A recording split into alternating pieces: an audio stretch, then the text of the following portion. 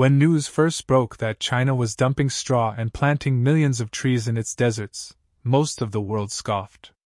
Environmentalists warned it would flop, scientists called it a waste, and critics everywhere laughed. After all, who tries to plant a forest in the middle of a sandstorm?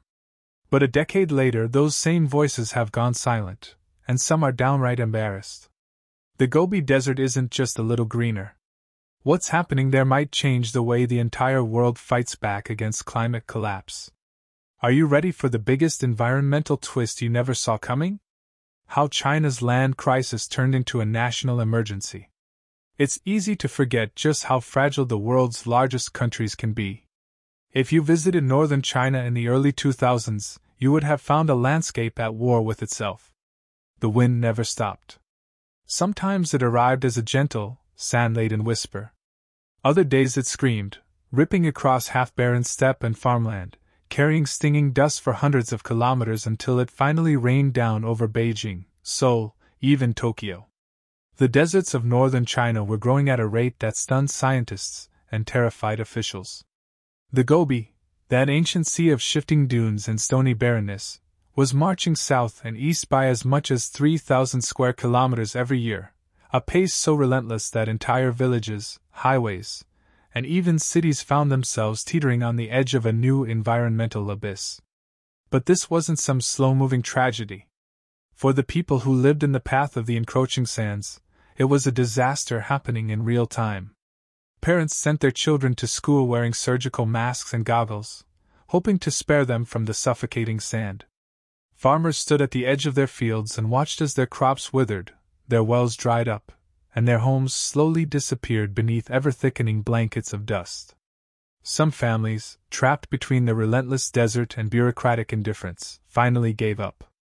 They packed their belongings, abandoned their ancestral homes, and joined the ranks of China's ecological migrants, the first of their kind anywhere in the world, forced to move not by war, but by the planet itself turning against them.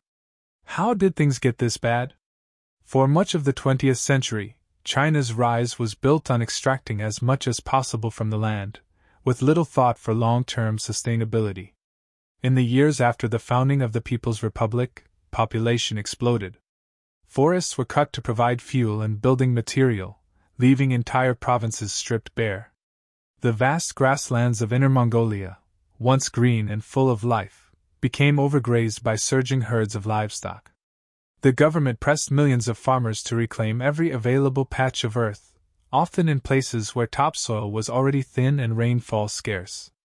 As more land was cleared for farming, the vegetation that held the sand in check disappeared. Strong winds, especially during the bone-dry spring, scoured the exposed soil and carried it away, turning fields into barren dust bowls. For a time, the disasters felt local. But by the 1970s and 80s, it was clear that China's north had become ground zero for one of the largest episodes of desertification in recorded history. By the year 2000, over 2.6 million square kilometers of land, more than a quarter of the entire country, was considered degraded or at high risk of turning to desert. In the most affected regions such as Inner Mongolia, Ningxia, Gansu, and Xinjiang, satellite imagery told a story of creeping loss. Green faded to yellow, yellow to brown, and brown to gray, until all that remained was shifting sand.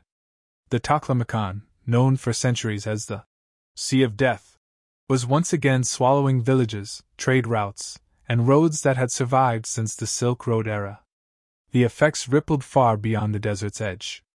Beijing, Tianjin, and other great northern cities found themselves bombarded each spring by dust storms so severe they turned day into night. The air choked with grit. Hospital admissions for respiratory problems soared. Sometimes the sandstorms grew so intense that particles crossed the Yellow Sea, turning the skies orange as far as South Korea and Japan. On rare occasions, scientists traced Chinese dust all the way across the Pacific, where it finally settled over San Francisco or Seattle. The human cost was staggering. It's estimated that as many as 400 million people lived in or near regions threatened by desertification. In bad years, millions were directly affected by sandstorms, losing crops, livestock, even entire homes. Wells ran dry, especially in places where groundwater was pumped recklessly to keep up with agricultural quotas. Farmers abandoned their fields. Small towns once bustling with life were reduced to dusty ghost villages, their residents forced into new cities or resettlement camps far from the only land they'd ever known. China became one of the first countries to officially recognize ecological migrants as a new kind of displaced population, families uprooted not by war or politics but by environmental collapse. The Gobi was no longer just a backdrop for epic tales. It was now on the move, a force threatening the very future of the nation. For China's government, the stakes went even deeper. In the early 2000s, the country was in the midst of an unprecedented economic boom. New highways, factories, and skyscrapers sprang up almost overnight. China was eager to present itself as a 21st century superpower, a master of technology and global trade. Yet behind the modern facade, the country was losing its battle against the ancient enemy of sand. Leaders in Beijing realized that unchecked desertification posed a direct threat to food security, economic stability, and even the legitimacy of the state itself. If the world's fastest-growing power couldn't protect its own land and people, what did that say about the promise of the Chinese dream?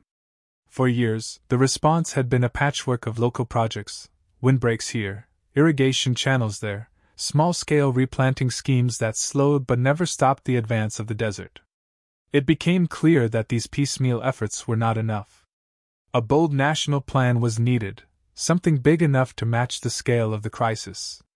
Out of this desperation, the seeds of an audacious idea began to take root in the minds of Chinese planners and scientists.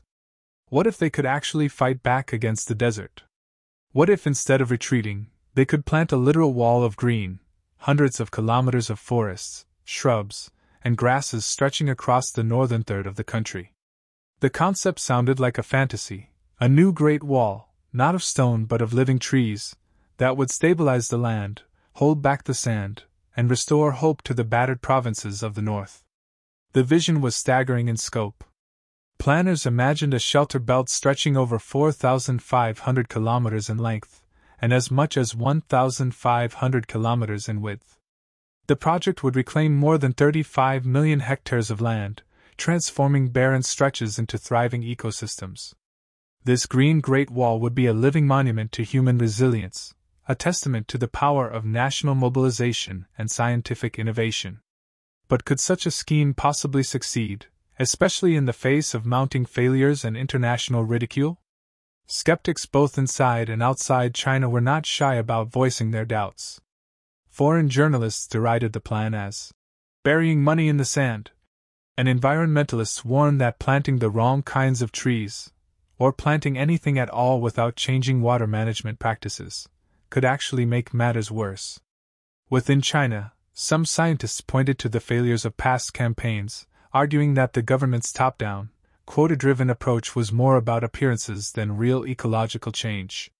Local officials often cut corners to meet their tree-planting targets, resulting in monocultures that were vulnerable to pests, disease, and drought. In some places, planted forests died in droves, leaving behind eerie rows of dead trunks that served as monuments to well-intentioned but poorly executed ambition. Meanwhile, the desert pressed on. As each year passed, more land was lost and more families abandoned hope of ever returning home. Yet for all the skepticism, the crisis grew too dire to ignore. By the early 2000s, the government had begun to realize that fighting the desert required not just national willpower, but a new approach grounded in science, local adaptation, and relentless trial and error.